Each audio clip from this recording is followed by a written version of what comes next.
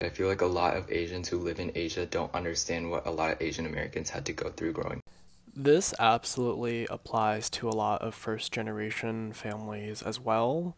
For example, a lot of Chinese immigrants who grew up in China and then move here tend to stick in their Chinese bubbles.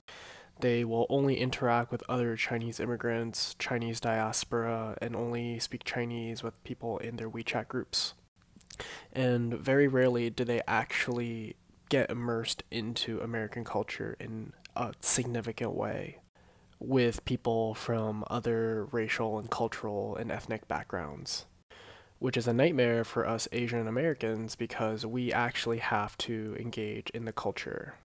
I actually think it's deeply irresponsible of them to just turn a blind eye and isolate themselves in their bubbles while throwing us to the wolves.